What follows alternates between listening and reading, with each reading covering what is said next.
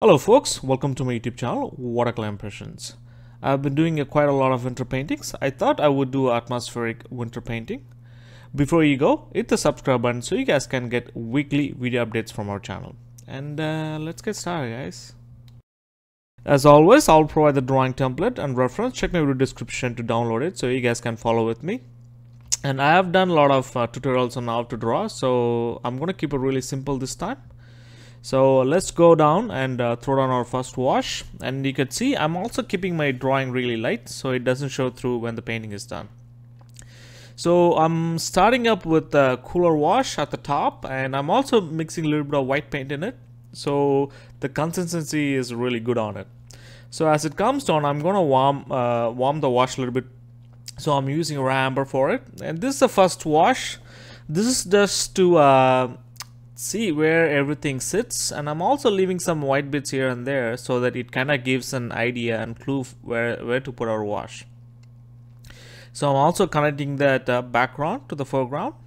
And if in the snow, if you see the ground is really tricky part to paint, but I'll keep it really abstract and I'll change it quite a bit to have a little bit of impressionist as possible. So before it dries out, I'm going to do another wash. It's just clean gray water, and I'm going to bring all the way to the down, and you can see I'm also using a little bit of white paint in it. And before it dries out, I'm going to paint something on top of it right away with my, this is called wet on wet technique, and I'm just going to put down my the midground building, and the building which are connecting from that point, it's going to be connecting the foreground as well. So I'm making sure that I'm keeping it really light. I'm also focusing on the bigger shape first. I'm not worried about details or anything like that. I'm focusing on the major shapes. Whenever you paint, this is a really important thing to do, because a lot of beginners, when I started painting, I try to focus on the smaller details on my painting. But the major important thing is the shape which exists in your reference. So that's the one thing you have to focus on. And rest will come in place once you take care of your major shapes first. So I'm trying to connect that background to the midground road because that's really important. Let's focus on the building in the foreground, and this is also a really good leading element for us. So this is going to be our second wash, and I'll introduce the darker pigments at the end so that I can get a little bit of details in this foreground building. So for the first wash, I'm using a lot of warmer colors like burnt amber, amber, and you can also see I'm also putting this a violet with a little bit of white in it, and that's going to act as glasses on the building. And I'm also connecting the shape to the building in the midground building as well. And sometimes I do this. I use my nails to put some lines here and there to enhance some details. You can see even though there's the second floor and third floor, it's not connected, but I connect it in a way because it also acts as a really good composition element. So now on the left hand side, so I want to make sure that I'm getting the perspective right. So I start with the dark wash at the top, and before it dries out, I'm going to connect that with the buildings on the left hand side. And you can see there's a lot of variations there, but I'm making it as one shape. Then I will introduce a little bit of a darker and a lighter tone on it.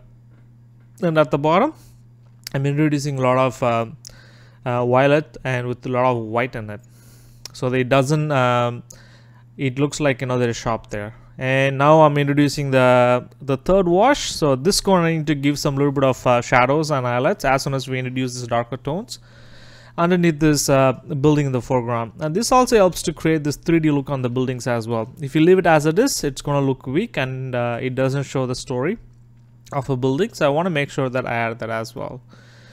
So since my left hand building is still wet, I'm trying to introduce a little bit of darker tone in there. So once I'm happy with it, and I'm going to introduce a little bit of white at the background. So in the foreground, this is a really important element in our scene because this acts as like literally in the foreground. So I want to make sure that I get as dark as possible, and it also creates this depth from foreground to the background. And I also gave him a shopping bag, like so that he can stand down. And in Toronto, they have this bike racks, which also can be act as a perspective element to show perspective in your scene. But once I added that, I kind of changed it at the end because I added a guy in there so that it kind of looks like, you know, he was opening the car door. So now I'm adding this street poles. This is really important in any kind of cityscape or landscape you do, because this helps to create this perspective using directional lines.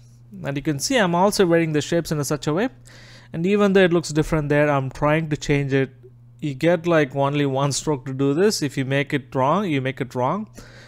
Still, even though I'm painting for a bit now, even though I have to have difficulties doing the straight lines, and it have to be crisp, and it have to be thinner as it goes in distance, and it have to be thicker in the foreground. And that's how perspective works in real life. You can see I'm trying to add this line, and it also really seductive. You want to do more, but I usually recommend not to do more and make it really simple and show that, you know, there's a little bit of perspective in your scene using directional lines. And there's this little bit darker tones in the wires, helps us to give this really nice elements for the scene. I also added that, and I'm making sure to add some highlights for the light and the street light in the foreground. So now I'm focusing on the sign on the buildings, which are on the left hand side, and I'm also making it really dark as possible. And this orange stripes, which is hanging onto the street pole, it's really good for our scene, because even though if you see the reference, there's not that many colors in the scene, but I introduce a little bit of colors in my scene, show that, you know, it doesn't look boring. Because if you paint as it is, it's gonna look monotonous and it doesn't look that good. And I also squinted my eyes, and I noticed that my foreground, the road, looked really weak. So I'm just doing some dry strokes to enhance a little bit of perspective, and there's a lot of dirt in the road. I'm trying to myself when I did this not to overdo it. I'm trying to keep it really minimal as possible. And there's also overcast shadow casting on the road. I'm also adding that as well. And in the foreground, and I also add a little bit of directional lines as well. And now the snow in the midground dried quite a bit, so I'm using white paint to bring back some of the highlights back. So as soon as we added this highlights using white paint, you can see it looks like it's snowing in our painting. And it's also really necessary to add some highlights for the figure, or else it's gonna blend with the painting itself. And I'm just squinting my eyes. I'm just putting wherever I can see the snow deposits. I'm also adding it, and I'm making sure not to overdo this as well. The key point in any kind of painting you do is not to overdo it, not overwork it. But it's kind of blessing in disguise. Sometimes it works, sometimes it doesn't, and it's a matter of fact of doing a lot of painting and getting comfortable with it. And in the foreground, I should have left it as it is, but vanity prevents it. I'm keep adding details in there. And I'm also adding some head highlights. Quickly we came to at the end of our painting session, but you could see the approach is really easy. The key things whenever you paint subject like this is to making sure we connect the shapes, and have some faith and confidence, and keep going until you see the end result. There are times I feel that the painting didn't work when I started my painting, or else it doesn't make any sense, but till at the end, once I put all the details and everything, the painting come alive. So whenever you paint or skate, keep going till you finish seeing the end result. So it's a matter of fact that, you know, adding those eyelets, but making sure keep it minimal. So I'm taking the tape to show how the final painting looks like. Even though I finished the painting, the next day I looked at the painting, there was something lacking in my painting, so I went again and did this. Thanks again for watching this Winter Storm video tutorial with me. Let me know what you guys think about this video in the comment section. If you want me to cover any of the subjects in watercolors, write me at watercolorimpressions@gmail.com or comment below. Before you go, hit the subscribe button so you guys can get weekly video updates from our channel.